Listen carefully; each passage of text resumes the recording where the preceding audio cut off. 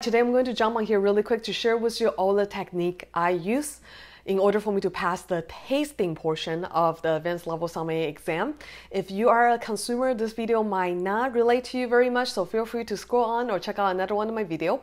But if you're a student, either studying to pass any level of your sommelier examination, or if you're joining any sommelier competition in the near future that has a tasting portion, please listen up. This might just help you. And today's video is inspired by Michael, so big shout out to you. I have nothing but love and hope you to do really well in your next examination. So in no particular order, let's go for it. First is, I hope you already have an established group of people that you're tasting with regularly. Obviously, you want to continue to practice and get better. But the additional tip for you is to not get comfortable with the group that you're already tasting with, but reach out to different group, different mentor, different teachers. Taste with people that is in the Quarter Master Sommelier world, from the Master of Wine world. Reach out to them, especially the ones that are local to you. Please do not be shy. A lot of those people want to help and they are willing to do it. And what's the worst that can happen? They say no. But you want to do it with as many different teachers as possible, because they all have different style. They all have different, what they consider as classic region and classic varietal. And they all have different things that they can teach you, and you'll be forced to taste in different situation, environment, so it gets you used to tasting those different environment and situation, so you're less nervous during the exam day. The second thing is make sure you're tasting in different times of the day. So we are a biological being, and our palate will have it'll peak in different times of the day. I think generally it's known to believe that in the beginning of the day, in the morning time, we have a sharper palate than towards the end of the day. So you actually do want to try and taste a different time of the day and see how that affects you, so you can calibrate your palate a little more. Now, 3 is, let's just say if you're trying to go for the advanced level Quarter Master Sommelier test, and that is a 25-minute tasting portion that gives you about 4 minutes and 10 seconds per wine. You don't want to get comfortable in just that pace. When you're doing your practice, do a couple runs where you're doing it in 2 minutes per wine. So for 6 wine, only give yourself 12 minutes. Again, the whole idea is to apply more pressure. So join the very nerve-wracking situation where you're in front of the testing panel, you are more relaxed because you want to put yourself under just all this different environment and give yourself more pressure. So taste in a faster speed, and also it kind of prevents yourself from overthinking things. We have to kind of come to a conclusion quicker.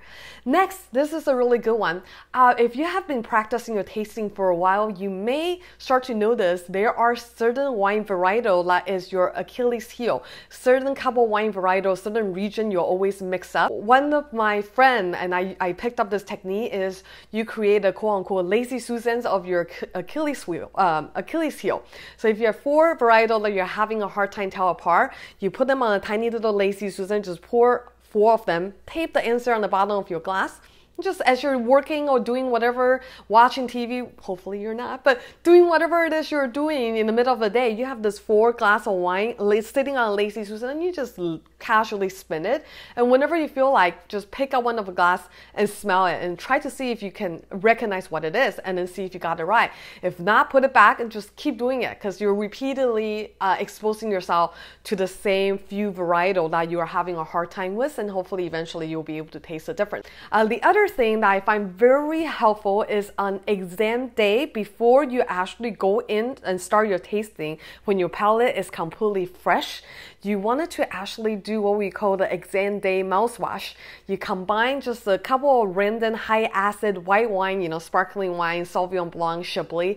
You just combine them into a tiny little shot, and you want to put it in your mouth and you rinse it and you spit it back out. The reason for doing that is without anything in your mouth, and in the beginning of the day or before your tasting, the first wine you're going to taste, your mouth is going to be a little calibrated to be more sensitive to acid. So the first one you're going to taste is going to feel more acidic than the rest. So in order to kind of neutralize that, we do a little quick mouthwash. So your mouth has already kind of been shocked. It I find that very, very helpful. The next thing is be really mindful of the wine temperature. So during the exam day, obviously the wines are being kept in an ice bucket. So depending on how much time has lapsed between the examiner pulling your wine versus when you're actually starting your test, the wine temperature could be slightly too cold or slightly too hot. So make sure you're looking at a glass and you're feeling kind of the temperature of the wine with your hand,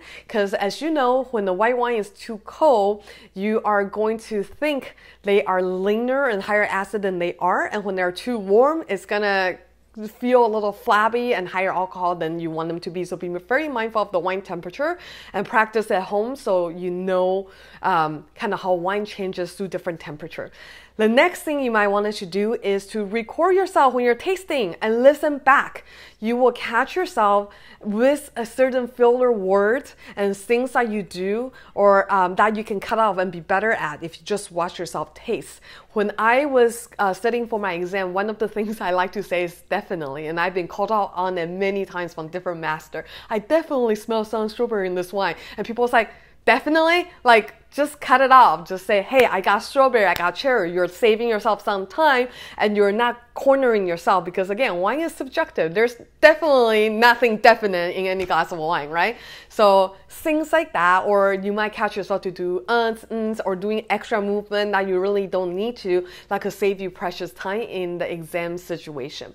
All right, last but not least, I think the most important part is, again, we are a physical being, that we're different every day. Just remember on your tasting day, depending on your mindset, you will perform differently. If you're nervous, you're not going to perform well. If you're worried about how you did the day before, you're not going to do well. So hopefully, if you haven't already, establish a routine or something that will get you to your zen. For me at the time was to listen to classical music. When I was taking my advanced level tests, it was very fashionable, or essentially when we were getting to the lobby, getting ready to be called in to do our tasting, I would see different candidates going into small groups and they're talking about the day before. Hey, what did you answer for this theory question? How did you do this service exam? Why does it matter? It's already happened. And for you to focus your energy on it and be nervous about things that you can change, already happened in the past, it's not going to help you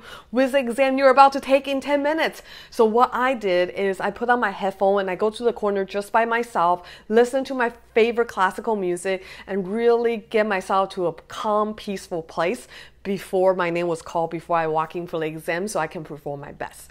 All right, that's all the tips and technique I have for you. I wish you good luck. And hey, if you're one of the students, or you have already passed, or you're in the process of passing your exam, please leave a comment below and tell me your favorite tip or your favorite thing to do in order for you to prep and become a better taster when it comes to exam time. If you wanted to learn more and watch more videos related to this, please go onto my website on www.angiesomm.com and subscribe to my mailing list, and feel free to shop my exclusive deal as well. Thank you. Have a good day. Bye.